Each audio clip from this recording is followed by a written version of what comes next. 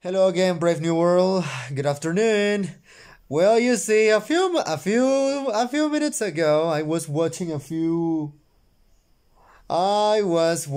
few episodes of the last season of Avatar: The Legend of Aang. The part where Aang and the gang, Toph, Katara, and Sokka arrive in the Fire Nation. And what happens? Well, at this point, they start having a lot of adventures. At some point, they plan an invasion and stuff like that. But I watched this particular part where Aang and the gang steal some clothes, and Aang ends up in a school. And also, he tries to speak as Fire Nation as possible. Funny.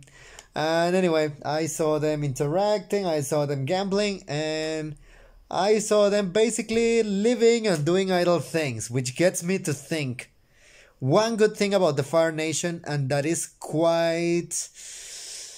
What's the word? I feel a little bit of envy when I see that, and that is the good thing about the Fire Nation is that they all grow amazing beards. Yes, they all grow amazing beards. Ozai has a long goatee.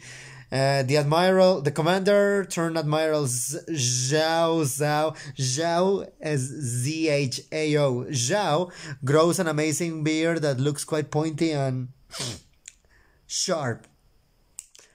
I like to believe that the source of the source of Uncle Iroh's power, is his amazing beard. Of course. His amazing beard is the source of everything. And Fire Lord Azulon also had an amazing beard and long hair.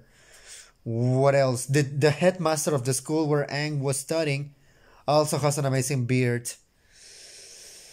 The people who are operating the giant drill, Fire Nation people, they have amazing beards, which gets me to thinking that's the one good thing about the Fire Nation that I also envy. They grow amazing beards.